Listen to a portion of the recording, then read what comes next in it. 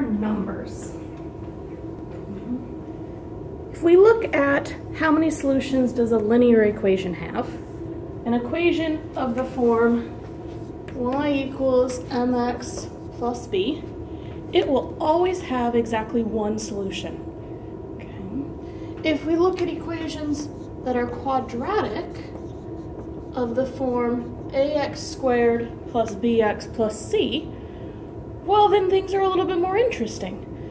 Usually it has two solutions. Okay, this is when it factors into two different linear terms. Maybe something like y equals x minus 1 times x plus 2 has two different solutions. Occasionally it has only one solution. This is when it factors with a repeated term. But what you don't really realize is there really are two solutions, they're just the same thing. Okay. But sometimes we get a quadratic with no solution. X squared plus 1, if we try to set it equal to 0 and solve, we get no solution because we can't have a square equal to a negative number. This is a problem. We want everything to always be the same in math. Every linear equation had one solution. We want every quadratic to have 2, every cubic to have 3, and so on. And in order to guarantee that, we need a solution to this equation right here.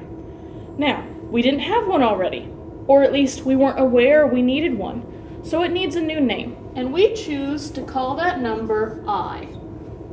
I is defined to be the square root of negative 1. It has a little bit of an unfortunate name. We tend to call this an imaginary number, because historically they kind of thought they were making them up at the time.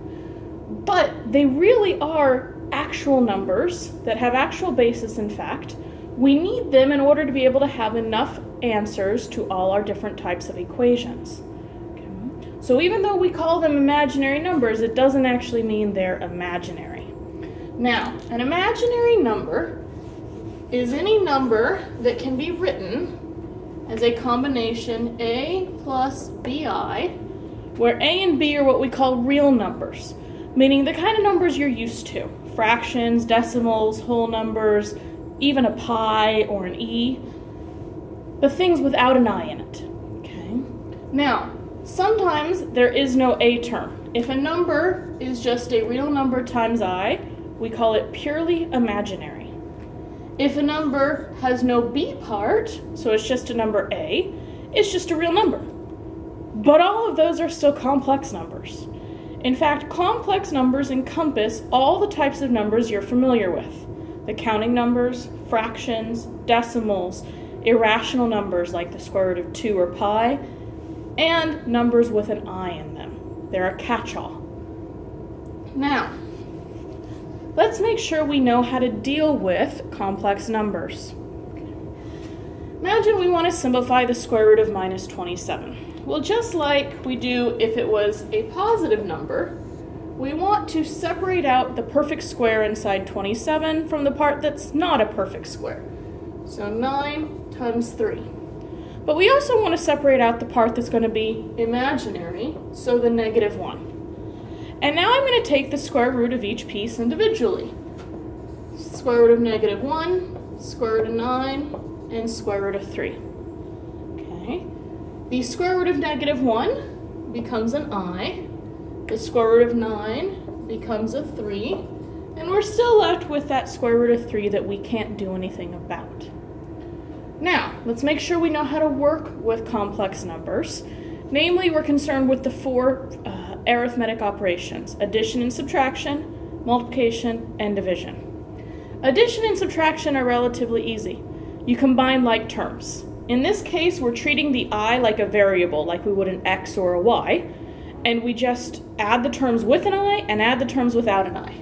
So in this case, the negative 1 and the 2 are going to be added together, and the 3i and the minus 4i are going to be added together to give us a final answer of 1 minus 1i. We could do the same thing with subtraction, just remembering that the subtraction would affect both terms here because of the parentheses. Now we have a multiplication problem. Multiplication, we're again going to treat this like a variable, And so we're going to FOIL. Negative 1 times the 2 gives me negative 2. Negative 1 times the minus 4i gives me plus 4i. 3i times the 2 gives me 6i. And 3i times minus 4i gives me minus 12i squared. Now this is where things get a little bit different. Okay? We are still going to combine the parts with I and the parts without I. But the beauty of complex numbers is you should never need to have a power of I appear. Because I squared, well, we know what that is. I squared is really negative 1 by definition. So what does this turn into? We have the negative 2 plus 4i plus 6i. But here we really have minus 12 times minus 1, which is positive 12. Okay. So now combining our like terms, minus 2 plus 12 is 10. 4i plus 6i is 10i. And again, we're able to get a complex number of the form a plus bi, no powers of I needed. Now, when we try for division, it's a little bit more complicated. We're going to need a tool. So, let's take a step back and introduce the conjugate.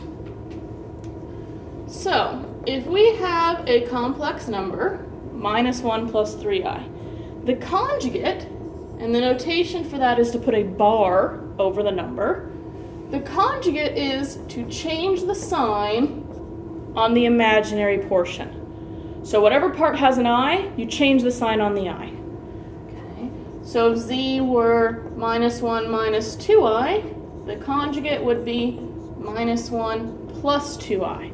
You change the sign on just the I portion. Now, we've seen something a lot like this before. When we rationalized a denominator, we often multiplied top and bottom by the conjugate, which was changing the sign on the square root part.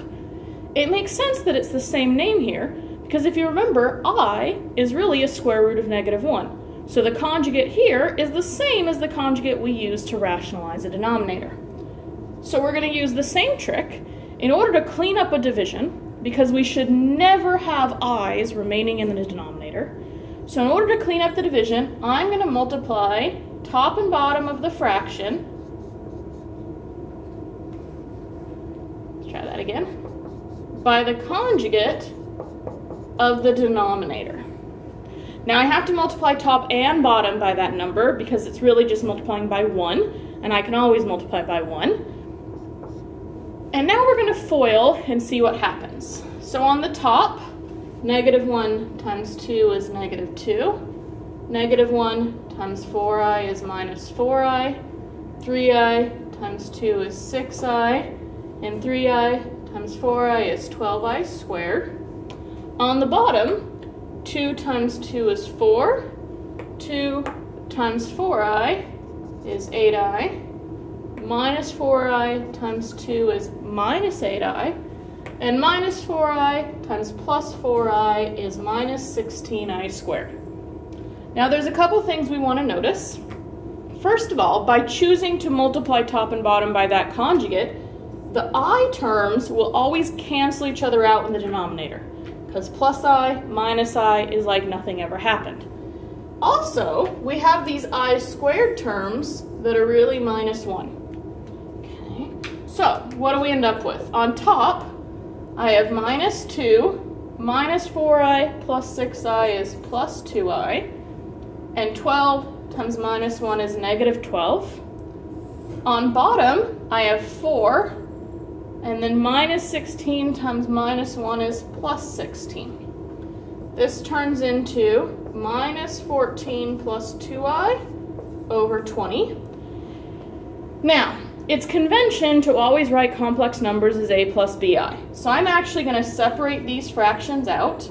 Minus 14 divided by 20 is really minus 7/10. And 2 divided by 20 is really 1/10 I. And we get our final answer. Okay. Just remember, the answer to a complex number question should never have i's in a denominator or powers of I.